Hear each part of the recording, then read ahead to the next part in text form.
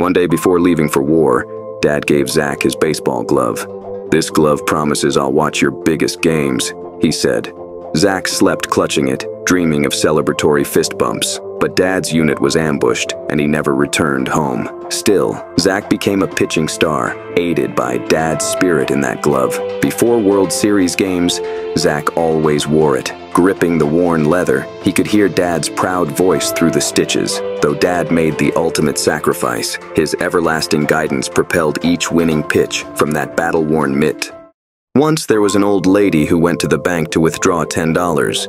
But the teller told her she had to use the ATM outside for withdrawals less than $100. Confused, she asked why. The teller, not very politely, said it was the rule and asked her to hurry. The old lady stayed quiet for a moment and then requested to withdraw all her money. The teller was shocked to find out she had $100,000 in her account. He explained they didn't have that much cash. However, he could give her $3,000 immediately. She accepted and only took $10, saying, "Please deposit the rest back into my account." Moral of the story is to stop being difficult with old people. They built the world we live in today. One day, a young boy and his dad went to see a soccer game. "You're the best, Dad," said the boy. "And you're the best son," the dad replied, giving him a hug. They sat down to watch the game, and the dad described every part of it to his son, cheering loudly when a goal was scored. The boy was filled with joy, but a couple next to them didn't like the dad talking so much and told him to stop. The dad didn't listen and kept explaining the game to his son. This made the couple very angry, and they yelled, "Just be quiet!" But the dad kept talking. They got even angrier and said, "He can see, stop explaining." The father calmly replied, "Yes, I do need to explain. My son has an incurable disease that made him blind." A farmer sold butter to a baker. One day, the baker checked the butter's weight to see if it was right. It was not enough, so he went to a judge. The judge asked the farmer how he measured the butter. The farmer said, "I don't have a measure, but I use a scale." He explained he buys bread from the baker and uses its weight to measure the butter he gives back. So if the butter's weight was wrong, it was because the baker's bread was not the right weight. The lesson is this: what you give is what you get. Do not cheat others. One day, a girl was so excited for snack time, her mom packed her favorite cookies. When the bell rang, she raced to get the cookies her best friend saw and said, "Yummy." But the girl didn't share, she just ate them herself. At snack time, her friend had no treat while the girl happily munched away. Her friend's tummy even rumbled, but she still didn't share. Later, at recess, another girl asked to play their game. The girl rudely said no, only her best friend could play. The other girl sadly walked away. When the girl's mom picked her up, she asked why her friend seemed upset. Her mom reminded her, "Don't you know sharing and including others is the kind thing to do?" The girl realized she was selfish with her snack and her game.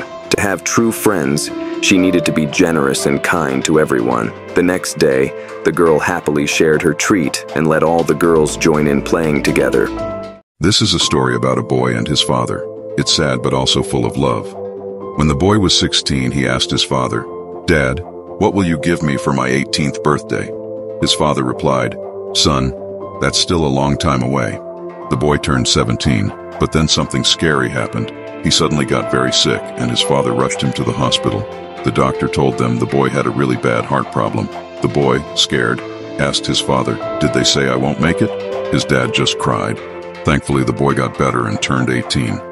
When he got back home, he found a letter from his dad on his bed. It said, "Son, if you're reading this, the surgery worked. Remember when you asked me about your 18th birthday gift? I didn't know what to give you then, but now I do. I gave you my heart.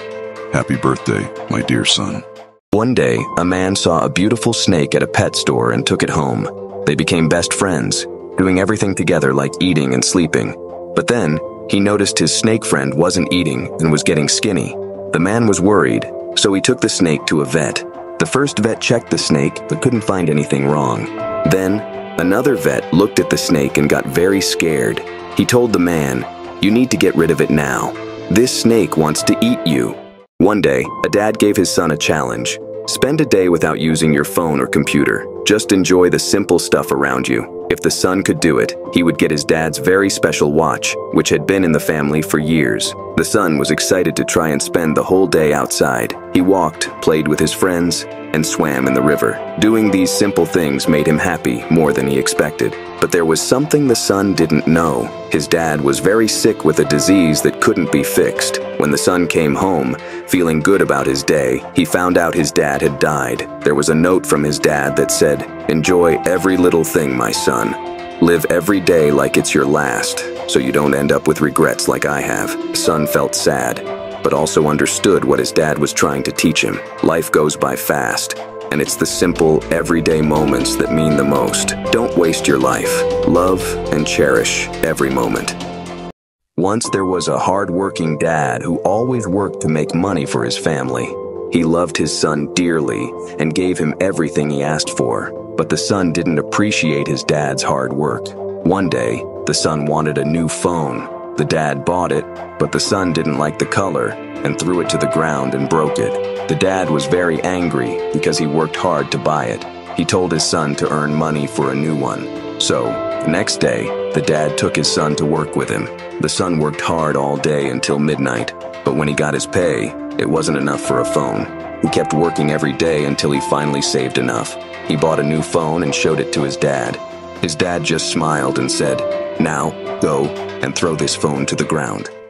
Once there was a boy who had a best friend. They did everything together, laughing and playing. The boy always shared his food with his friend. But one day the boy forgot his lunch and asked his friend for some food. Shockingly, his friend refused, saying he needed it all for himself. The teacher noticed this and told the boy, "It's okay to be alone instead of having fake friends who only use you." She explained, "Just like you wouldn't drink poison because you're thirsty, it's better to be by yourself than to be hurt by friends who aren't true." The boy learned that having real friends who care about you is more important than being surrounded by people who pretend to be your friend. One day, a woman married and moved in with her husband and his mother. Soon, she couldn't stand her mother-in-law and decided to do something drastic. She went to a store to buy poison. The store owner, hearing her plan, asked, "Why do you need poison?" The woman replied, "I can't live with my husband's mother.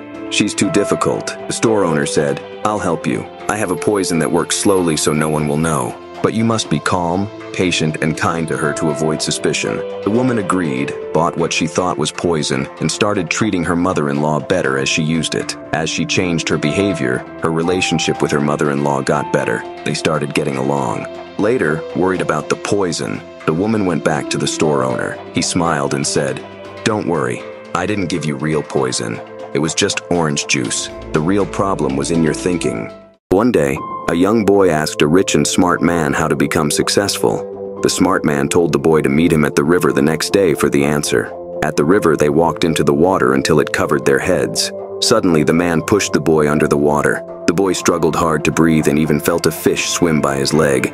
After a while, the man let the boy come up for air. The boy took a big, deep breath. "Why did you fight so hard to breathe?" the man asked. "I needed air," the boy replied. The man smiled and said, "When you want to succeed as much as you want to breathe, then you will be successful."